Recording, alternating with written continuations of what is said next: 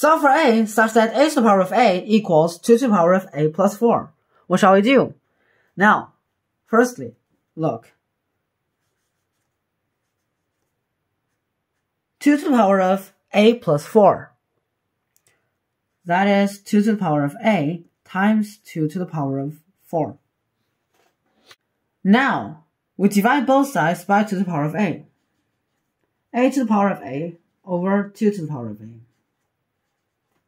equals 2 to the power of 4. Now, it is a half to the power of a equals 2 to the power of 4. Now, look. On the left-hand side, the base is a over 2, and the exponent is a. So now, what I'm going to do is to raise the both sides to the power of 1/2. Now we have a over 2 to the power of a, all to the power of 1 over 2 equals 2 to the power of 4, all to the power of 1 over 2.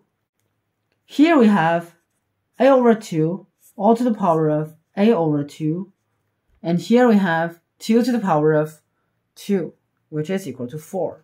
But yes, look. Here we have something to the power of something.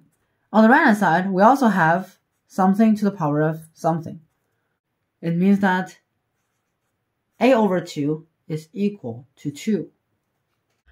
Because in the real domain, the function x to the power of x is injective. So a equals 2 times 2 equals 4.